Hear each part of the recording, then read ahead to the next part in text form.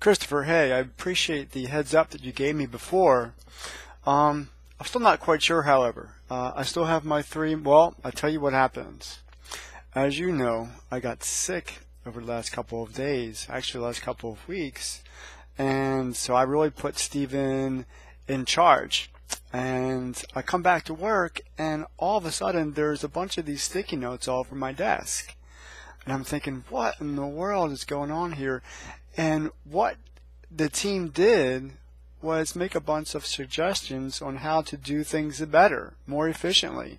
And I'm thinking, I don't believe this.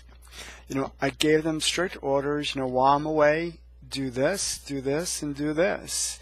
And, they did it, but still, communication wasn't so hot because they think things can be done better. Well, I'm a Marine. And so back in the Marine Corps, you're told what to do, you just get it done. So Christopher, now I'm stuck because I fired all these people and now I don't have a team. I need people who could just follow orders. What do you think?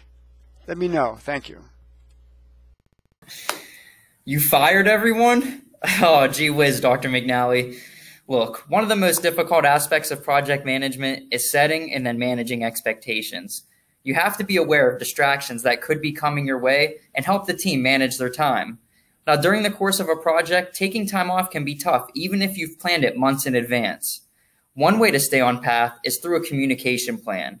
Communication plans are not only about talking regularly to your employees, it's also about understanding them. And the more you understand your employees, the more likely it is that they'll be engaged in the work that you would like to have them complete.